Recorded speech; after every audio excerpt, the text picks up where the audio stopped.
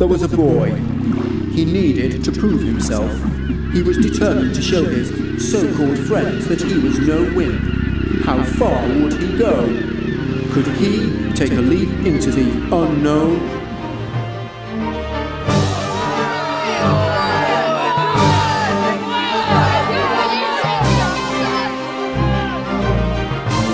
Why don't you just do it? You're a chicken or something. Why don't you just do it? Why don't you just jump?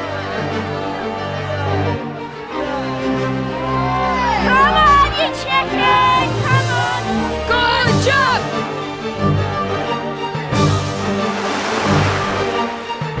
Get in there! Come on, you chicken! You can do it! Just jump over the edge!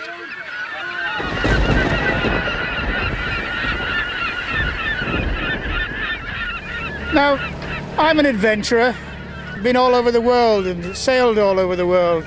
And I can understand the spirit of adventure and youngsters wanting to go for a swim and jump off the harbour wall. It's exciting.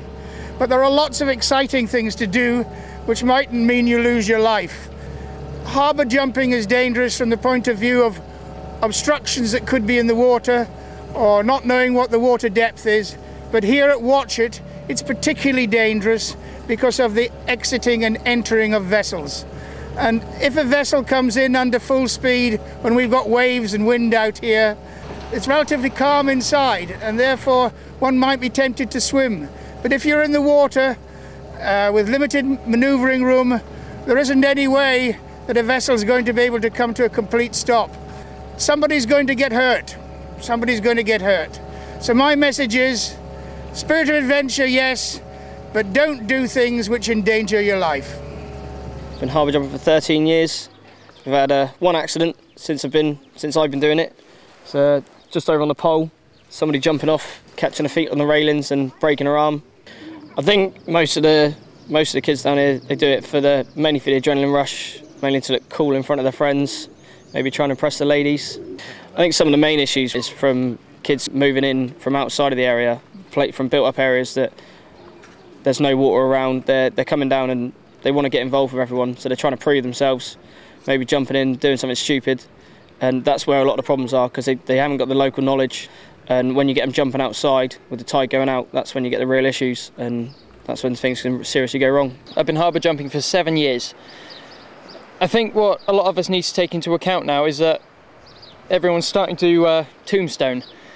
This is extremely dangerous as you're at least 50 yards from dry land. A lot of people do outsiders, jumping on the outside of the harbour. That's extremely dangerous as you don't know what's in the water. There could be bits of driftwood. If you hit one of those, you're likely to break a bone or knock yourself out. You won't be able to swim round. And if the tide is against you as well, it's going to be almost impossible to get round.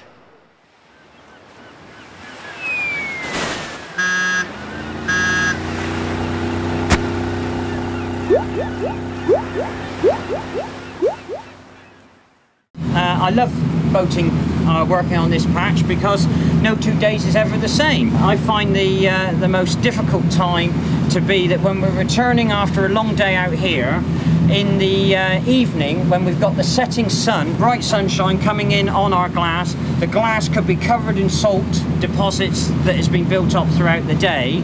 There is a risk that one day we might not see that little head that is bobbing there in the water. This entrance here can be really the roughest half a mile of my day, both coming out and going in. We can encounter huge waves that have been generated, their energy has been generated from right out in the Atlantic, that are delivered up the Bristol Channel and can come ashore across this harbour entrance. The problem exacerbated by the shallowness of the entrance and the rock formation that we encounter just outside the harbour. Indeed, the safest and indeed the best method of approaching this entrance is at some speed to keep the vessel on track, to avoid or to minimise the chance of the waves just sweeping us across the harbour entrance. Clearly, encountering swimmers, bathers, harbour jumpers in the vicinity of the harbour entrance can catch us out at the very last minute and cause some problems.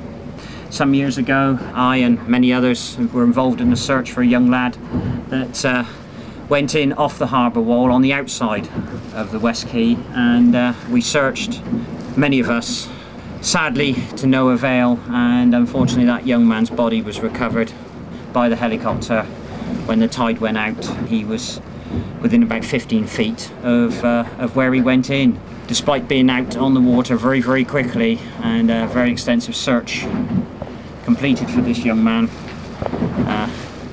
he was recovered from the water dead sometime later. Tombstoning or harbour jumping involves jumping from a height into water. It is a high-risk activity which is unregulated and unsupervised, and often can lead to lethal or tragic consequences. Since 2005, there have been over 10 recorded deaths and at least 38 serious injuries caused as a result of this activity.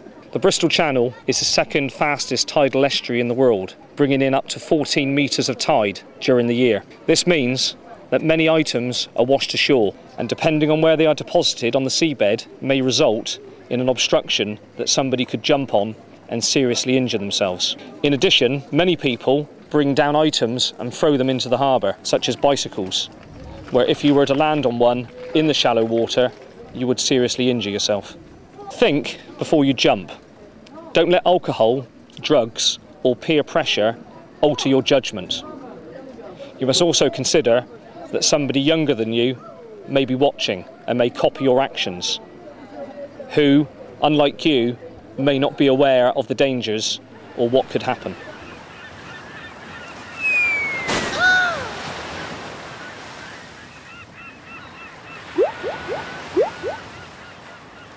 Have any of you seen any incidents, dangerous incidents in Watchet regarding harbour jumping?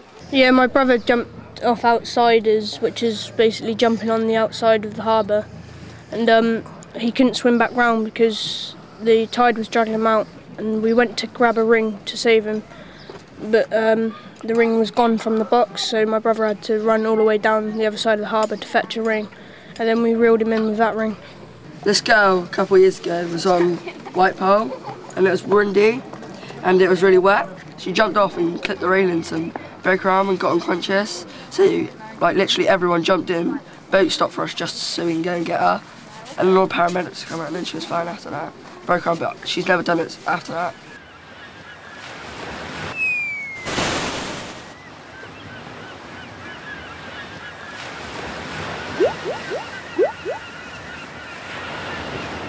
If somebody got into trouble whilst tombstoning or harbour jumping, we might receive calls from the Coast Guard or members of the public, and if we did, we would automatically send 2 fire engines from Willerton with 2 crews of 6 people. If somebody's doing something they shouldn't hear by harbour jumping or tombstoning and tying up all of our fire resources within the area as well as other resources, should somebody have a fire or a car accident within the vicinity of Watchet or Willerton, the next nearest fire appliance would be probably around 30 minutes away.